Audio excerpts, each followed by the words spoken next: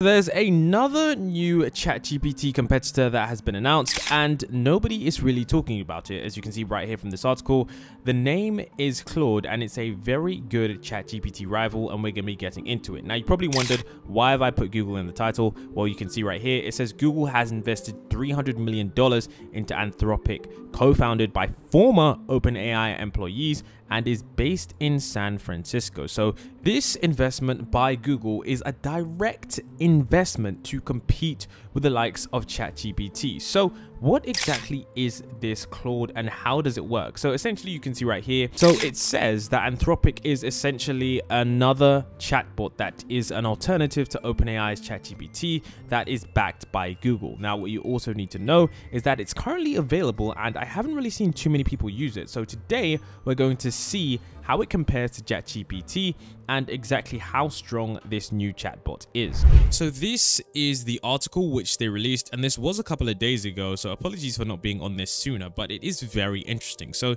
these are right here, they've been working in closed alpha for quite some time, and I do actually have access to the very premium version of this, so we're going to get into this version in a minute. But you can see right here that it is very similar to ChatGPT in terms of how you can ask it questions and in terms of how it delivers those questions as well. So it's really interesting, especially since it also has different buttons that you can press in order to generate certain prompts and, you know, provide examples of its capabilities. Now, if you do want to use this, this is what you want to use. It's called Poe, and it's a fast and helpful AI chat. And you can see right here also that it is integrated into Notion, which is something that people have actually used before. So let's go ahead. I'm not going to go through the entire thing right here, but I'm going to show you all a live demo of this and show you exactly how it works. So this is what we have right here. Now this of course isn't a tutorial, but this is essentially how this works. So on the left hand side, you can see that there are a bunch of different apps. You can see ChatGPT, you can see Claude,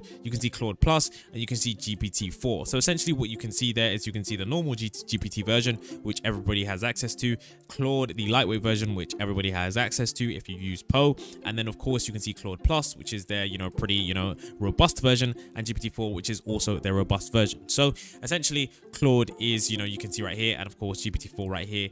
So essentially what I'm going to do is I'm going to ask them both the same questions and see how their responses differ, and I'm going to use all versions of Claude. Now I know that there are many different ways that you can use this, but we're going to go with some basic things. So I've just asked Claude, and this is the normal version of Claude, how to change a car tire, and you can see right here it's giving me the results in a very quick manner, and it's giving me all the steps that I need. But like I said, I'm gonna have to compare this to ChatGPT because I want to see how the response differs and if the response is pretty good. So of course we're getting 9 steps here, and this is giving us some very decent stuff, and I think it also gives us some hyperlinks that we can click, which is very good. So I think if I click this, it's going to give me a hyperlink. Okay, no, it just tells me more, because I did click one of those things there and it just gives me more. Okay, so let's now go on to ChatGPT and see exactly how this response is going to change. I did actually go to the normal ChatGPT just because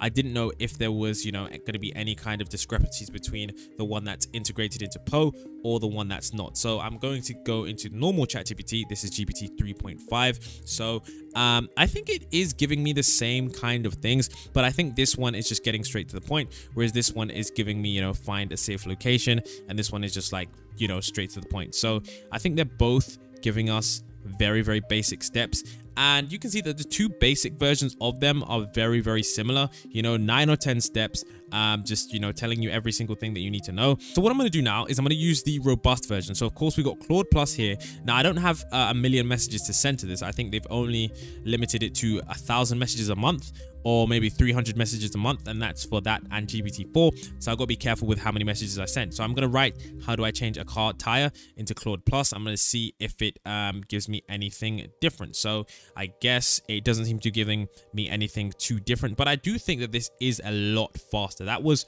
really quick. So yeah, I'm gonna go ahead and switch to GPT-4 now. I'm gonna see exactly how the response differs. Now I do want to say though that the responses can't differ too much, simply because it is a very there's only a set amount of ways that you can change a car tire. So I'm trying to see if there's any kind of depths or any kind of steps that they do add between these platforms, and it's going to be interesting to see how this is going to work. I do just want to say, in OpenAI's defense, in ChatGPT's defense, because this is slower, remember that this is GPT-4, which does have limited access, meaning that the messages are going to be slower and the bandwidth is currently being throttled because they can't roll it out to everyone, as it isn't currently too profitable to run GPT-4, hence the reason for the slowdown. Now, I'm not sure this was supposed to happen, but during my experiment, GPT-4 just simply froze, and I'm pretty sure it's because GPT is currently experiencing some issues. So I'm going to try the other app and see if that works better. And already this seems just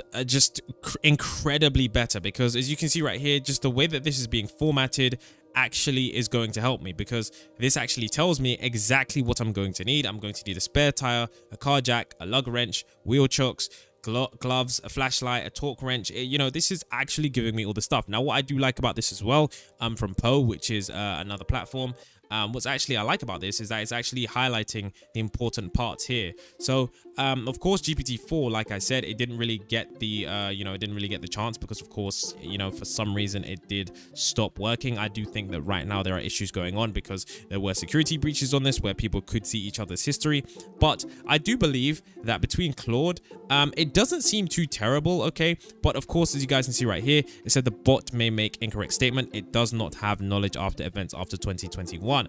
So of course, GPT-4 is going to be insane. But if we compare ChatGPT, okay, to actually Claude, you can see right here that it doesn't seem too bad. I mean, there's only 9 steps, but we need to ask it more questions just to see if there's an incredible disparity between them. Say so far, GPT-4 does seem like the only thing that's going to be winning this race. So I do want to test about Claude is if it can code. I'm not even sure if this is a feature, but we do know that GPT-4's abilities are quite insane. So I'm going to ask it to, can you write me code for a TradingView Pine script, and this is a fairly simple thing. So I'm going to ask it and we're going to see what response we get. So you can see right here that it actually does write code, okay? In Claude Plus, they've actually managed to get this bot to actually write codes. Now, I haven't actually tested this just yet, so we don't know if this code is going to work, but it does actually have the ability to code, which is actually quite good. And I know that I've used GPT-4 previously to code.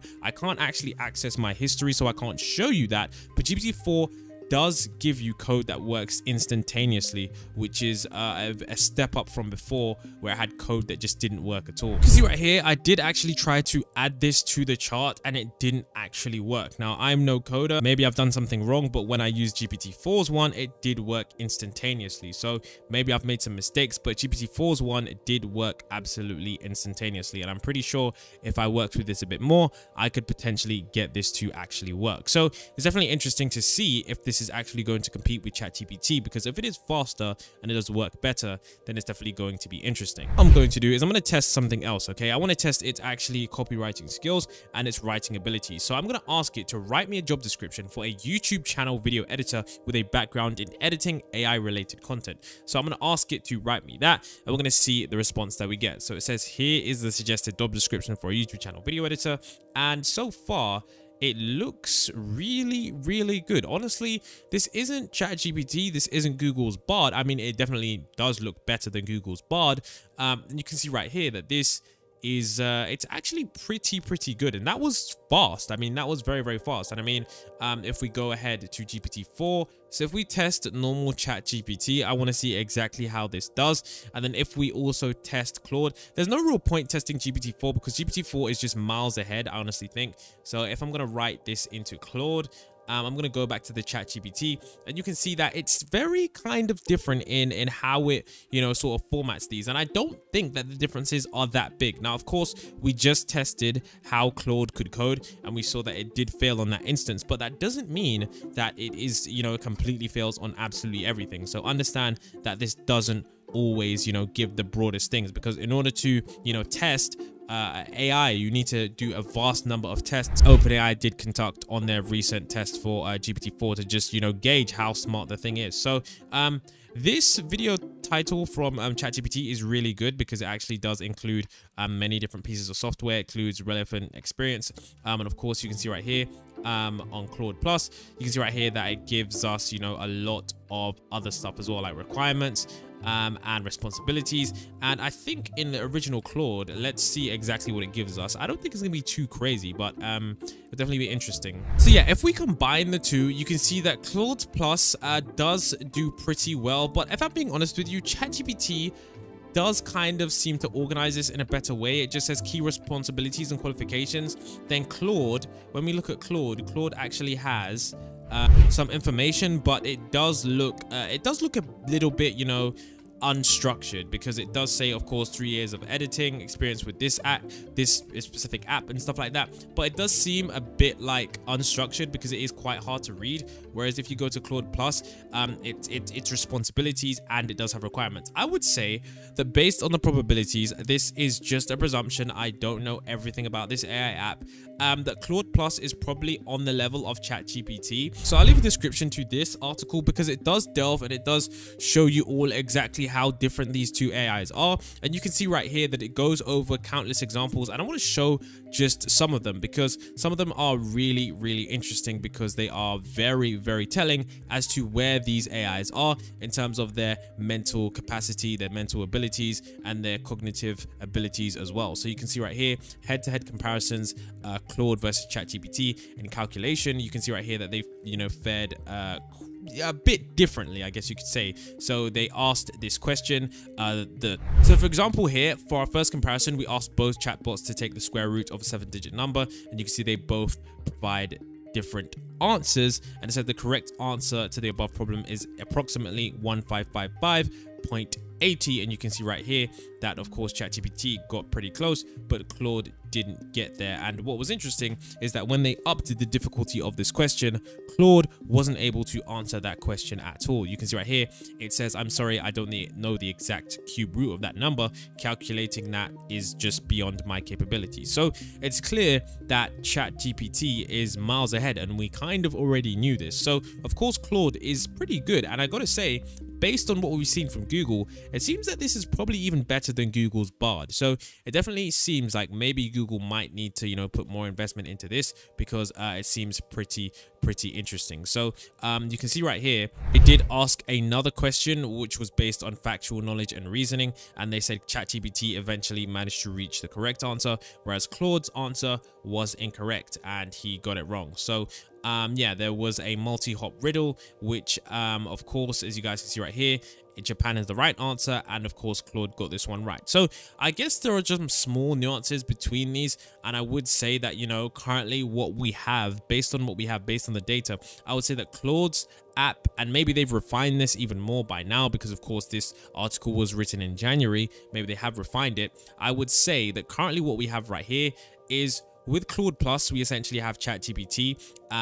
That's just based on what I've seen so far. And of course, ChatGPT is simply miles ahead because, you know, stuff like the code doesn't work and stuff like that. So let me know if I did miss a small mistake by that. But I do think that this is definitely very interesting for Google to be still on the heels of ChatGPT, because a lot of people think that because Bard is now released, Google is taking a very backstep, but that isn't the case. They're still working on investing in companies that are developing good chatbots, and this is honestly a good chatbot, guys. It's not bad. I mean, it doesn't know certain things, but honestly, we've only come so far so quickly. So I would say, of course, ChatGPT is going to be better, but this is also very good, and it does power some other things as well. And this is also good, this app called Poe, because it allows you to access ChatGPT 4 whilst it is down right now. So definitely use this if you can.